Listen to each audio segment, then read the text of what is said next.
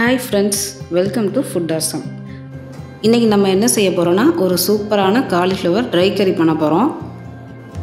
இதுவரைக்கும் எங்க சேனலை subscribe பண்ணாதவங்க இருந்தீங்கன்னா subscribe பண்ணிக்கோங்க.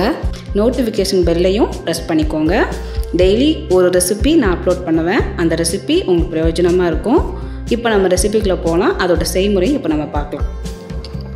முதல்ல நான் கடாயில 1 டேபிள்ஸ்பூன் எண்ணெய் ஊத்திக்கலாம்.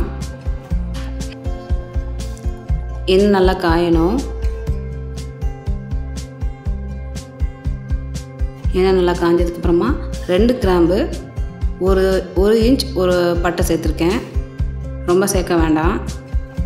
ஏன்னா நம்ம மசாலா பொடியெல்லாம் சேர்க்குறதுனால ரொம்ப சேர்க்க வேண்டாம். 1 டீஸ்பூன் சோம்பு சேர்த்துக்கலாம். அதெல்லாம் நல்ல அந்த அரோமா வரணும், அது வர வெயிட் பண்ணணும். அதுக்கப்புறம் நம்ம ஒரு வெங்காயம் நறுக்கி போட்டுக்கலாம். உங்களுக்கு கிரேவி நிறையா வேணும்னா நீங்கள் 2 வெங்காயம் கூட நீங்கள் சேர்த்துக்கோங்க. நான் வந்து பெரிய வெங்காயமாக 1 நான் போட்டிருக்கேன். இப்போ வந்து இந்த வெங்காயம் வேகிறதுக்கு 1/2 டீஸ்பூன் உப்பு சேர்த்துருக்கேன். அதை நல்லா மிக்ஸ் பண்ணி விடலாம். வெங்காயம் செவக்கணும். இப்போது கொஞ்சம் கருவேப்பிலை சேர்த்துக்கலாம். அதை நல்லா மிக்ஸ் பண்ணி விடலாம்.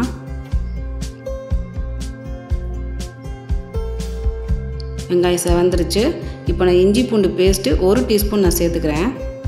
அதை நல்லா வதக்கி விடலாம். பச்சை வாடை போகணும்.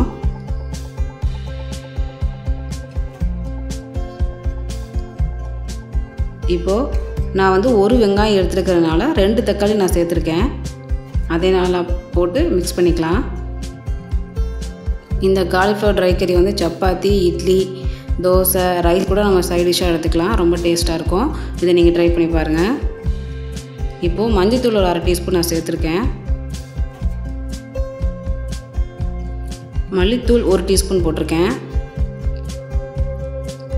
மிளகாத்தூள் 2 டீஸ்பூன் நான் சேர்த்துருக்கேன். நான் 2 டீஸ்பூன் போட்டிருக்கேன். உங்களுக்கு வேணும்னா நீங்கள் 3 டீஸ்பூன் சேர்த்துக்கோங்க, காரத்துக்கு ஏற்ற மாதிரி. இப்போது இது எக்ஸ்ட்ரா டேஸ்ட்டுக்காக பிரியாணி மசாலா பவுடர் சேர்த்துருக்கேன். இல்லாதவங்கக்கிட்ட இல்லைன்னா சிக்கன் டிக்கா பவுடர் ஏதாவது மசாலா பவுடர் சேர்த்துக்கோங்க. பெப்பர் பவுடர் 1 டீஸ்பூன் நான் சேர்த்துருக்கேன். இப்போது கரம் மசாலா ஒரு 1/2 டீஸ்பூன் நம்ம சேர்த்துக்கலாம். சால்ட்டு ஒரு 2 டீஸ்பூன் சேர்த்துக்கலாம். எல்லாத்தையும் போட்டு நல்லா மிக்ஸ் பண்ணிக்கலாம்.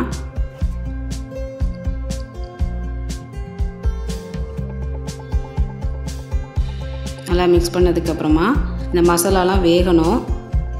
தக்காளி, வெங்காயம் எல்லாம் குழைய வேகணும். அதுக்கு நான் 1/2 கப் தண்ணி ஊற்றிக்கிறேன். இப்போ நல்லா அந்த எண்ணெயெல்லாம் பிரித்து வந்துருச்சு.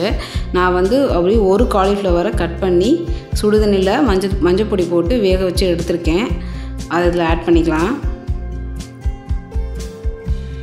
அதையும் போட்டு நல்லா மிக்ஸ் பண்ணி விடலாம். தண்ணியே நம்ம ஆட் பண்ணக்கூடாது. இந்த மசாலா வேகிறதுக்கு சேர்க்குற தண்ணி தான். அதுக்கப்புறம் நம்ம சேர்க்கக்கூடாது. ஏன்னா அது ட்ரை கறி, ஸோ தண்ணியே சேர்க்கக்கூடாது.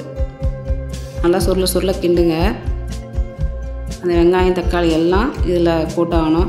இல்லை எனக்கு காலிஃப்ளவர் வேக போட வேணாம், நான் ராவா அப்படியே சேர்த்துக்கிறேன்னா நீங்கள் அப்படி கூட சேர்த்துக்கலாம். நீங்கள் அப்படி சேர்க்குறது நல்லதில்லை. ஏன்னா அந்த காலிஃப்ளவரில் வந்து பூச்சி, புழுலாம் இருக்கும்.